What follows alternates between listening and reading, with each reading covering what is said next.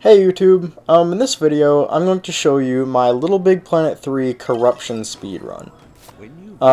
What I wanted to do is, basically I just wanted to see how fast I could corrupt a brand new profile. So like, this is like on a new user on my PS4, like starting the game from the first time, like fresh data, and I wanted to see how fast I could corrupt the profile. For the introduction that you have to go through, I just jumped down slopes to give me a slight boost, because that's what slopes do in LittleBigPlanet. If you jump on them, it gives you a little boost right there. I pretty much just go through the introduction as normal. Press X right here to speed up. One more slope jump. And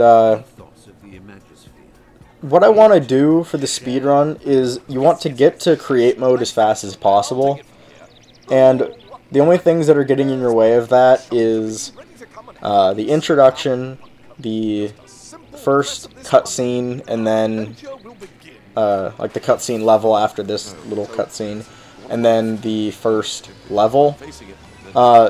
Luckily you can like pause and skip the cutscene, and you can also like pause and go back in the level. But the thing that just adds like 2 minutes of time is just loading screens. That's why I named this split loading screens, because that's just the majority of what it is.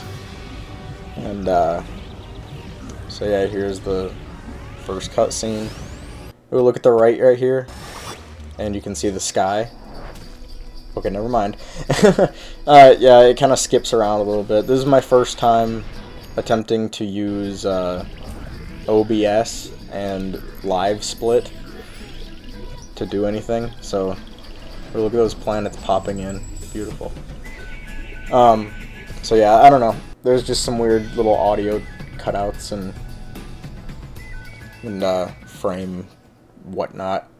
Weird choppiness happening. Here's the first loading screen.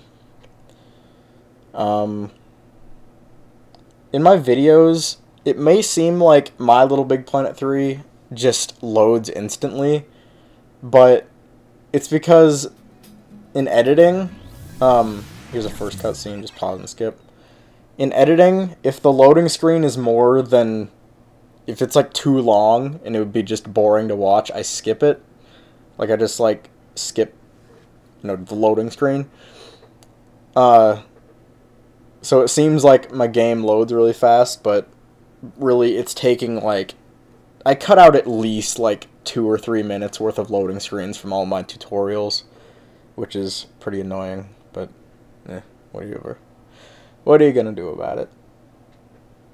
Alright, so here's the next one. You just pause and go back to the map. And then the loading screens are over, so I split right when this loading wheel stops.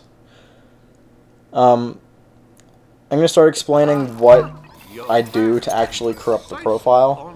What I'm doing is I'm going into a level, and I am crashing the game as I save the level. And one way to crash the game is to put an object on a microchip, select them both, and then minimize the microchip. So I save, and then after I select those, then I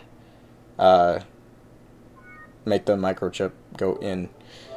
So there was the final thing. I think I waited like possibly like a second or something, but now I'm just going back into the game. I'm just gonna go 3 minutes and 29 seconds though, because that's where it stopped at.